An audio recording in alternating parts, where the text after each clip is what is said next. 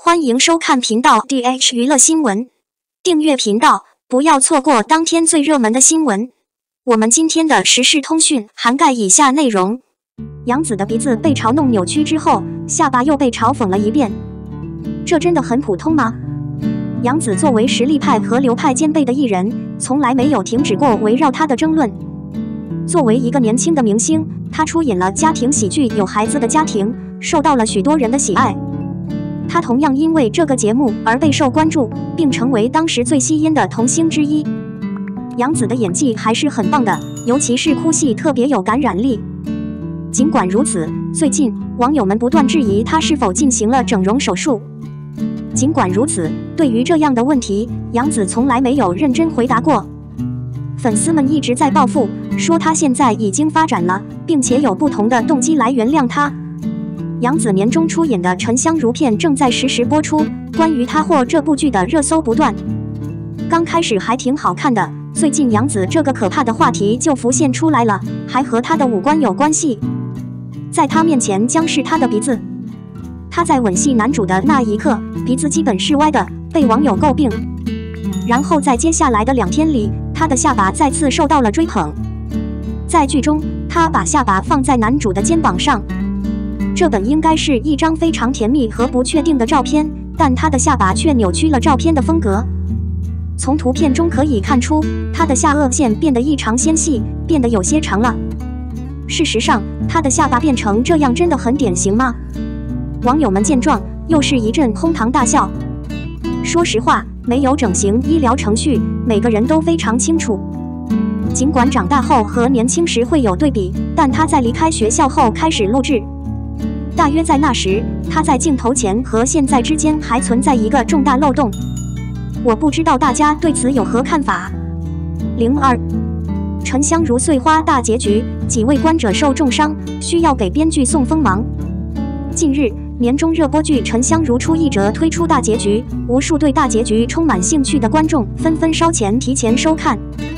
然而，应援言和燕丹却双双断线，逼得关门里只剩下玉墨一个人，让所有的节目粉都不满意，一个个喊着烧钱妨碍自己。一时间，沉香如渣编剧评判的声音也出现在了热搜上。所有人都对着编剧大喊大叫：“我们也是3界的有意识的生物，这不是我们的宿命吗？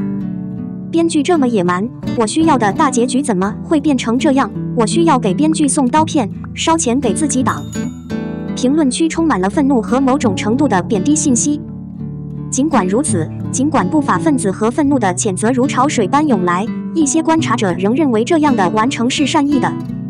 他们普遍认为，到最后，传奇女侠为3界舍命，比起她的封城，一点也不逊色。进阶对比一遍遍复活的无脑甜剧，最后一个小细节，比如大结局，升华了整部剧集的风格。在沉香如饕餮节目中，杨紫和程毅精心的演技为大家带来了一场视觉盛宴。虽然剧情有些不完美，但2位驾驶艺人强大的演技却吸引了大批忠实粉丝。因此，无论这样的结局是否符合剧迷的心理假设，男主的剧情演绎都值得大家深刻而物质上的努力。据了解，沉香如碎花还有一个支线故事，男女英雄的完成度会好吗？我们期待下一阶段的杨紫和程毅的大展。如果你对沉香如碎片的大结局有什么想法，如果不是太麻烦，请在备注区留言。03网曝杨紫又错过了辉煌的猎鹰女神，粉丝觉得格格不入。近日，有网友爆料，本届金鹰女神有可能是谭松韵、赵露思和白鹿，这与之前借助网民披露的10多个申请人的名单保持一致。之前借助网友曝光的申请人有杨颖、杨紫、谭松韵、古力娜扎、李沁、赵今麦、吴谨言、关晓彤、李一桐、江疏影，每个人都有转身的欲望，成为金鹰女神。在入围的3名申请者中，他们今年都有一些非常棒的头衔。赵露思入围作品为《灿烂星月出海》。赵露思以可爱的脸蛋和极好的名声而闻名于大多数路人借助使用。这一年，她凭借《星人锦绣》《沧海声月》一举成名。借助她和吴磊打造的 CP 无路客大逃亡更是在网友中名声大噪。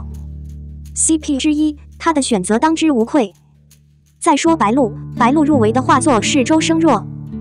白鹿自从成为行走的人后，凭借着自己独特的长相和专业知识，在游乐企业内部获得了一个组织的立足点。谭松韵入围的画作是以家人之名，这也是芒果台上最有名的画作。本来杨紫在大多数路人中的名声都不错，借助使用，她本来希望能拿下这一届的金鹰神女，实在是太可惜了。虽说杨紫如今已不再被选中，可惜山多水长。只要小猴子继续经营难回来，我就接受未来杨紫如愿以偿。欢迎大家发表自己的看法。04，肖战的粉丝是不是天大的冤枉？就有新意，一虾四吃，久经考验。肖战的新剧从女主到配角，再到衣着考究，方方面面都被网友诟病。